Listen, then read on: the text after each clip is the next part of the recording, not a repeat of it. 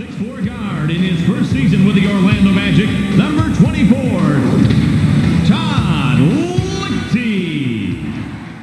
Hey Magic fans, welcome to the latest Magic Player History episode on the career of Todd Lichti. Don't forget to like and subscribe so you can learn the story of every Magic player who ever suited up for the franchise. Lichti finished his 4-year college career as Stanford's all-time leading scorer, and entering the 1989 NBA draft, he was reportedly considered by the Magic to be taken as their first ever draft pick. The Magic settled on Nick Anderson at number 11 though, and Lichti was taken with the 15th overall pick by the Denver Nuggets. Lichti had a strong rookie season, but afterward he was involved in a car accident where his fiancée was killed and Lichti's foot was crushed. He admitted the accident had a physical and mental effect on his career.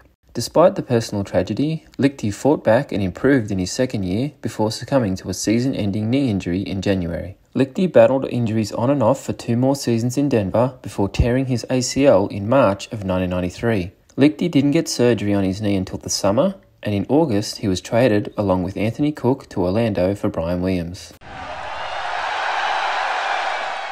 When the Magic's training camp opened in October, Lichti was still recovering from his ACL surgery, but he rushed back early against doctors' recommendations, saying he didn't have the time or the marquee name to wait. Lichti travelled with the Magic to Europe and got onto the court in the pre-season games against Atlanta. With the Magic stacked at the wing positions, there was speculation that he might be traded to the Bulls for Scott Williams until Williams suffered his own knee injury, and so Lichti started the regular season on the Magic's injured list. When starting forward Larry Krystkowiak went down with a foot injury, Lichti was activated and he played 3 games in December. His best outing was against Seattle, where he scored 6 points in 12 minutes of play. With so many perimeter players, Lichti couldn't get minutes and he headed back to the injured list in January with what was reported as a pulled hamstring. Before the days of active and inactive lists, NBA teams routinely hit players on the injured list with minor or fabricated injuries. The New York Knicks and other teams reportedly complained to the NBA about the Magic hiding a healthy Lichti on their injured list.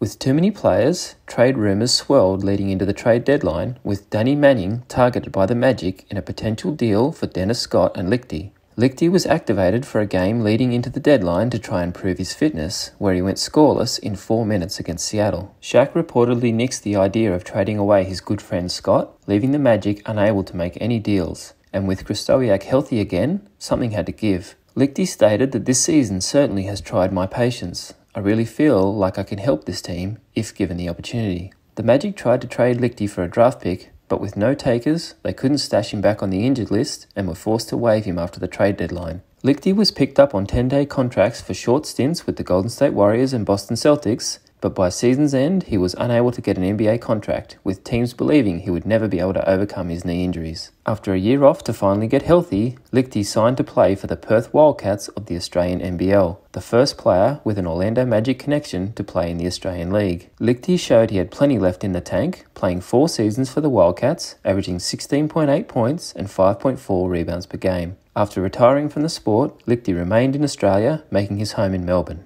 In Lichti's 4-game Orlando Magic career, he averaged 2 points and 1 rebound per game. I hope you enjoyed this look at the Magic career of Todd Lichti. Please don't forget to like and subscribe, and check back soon for our next episode on the Magic career of Geert Hamming.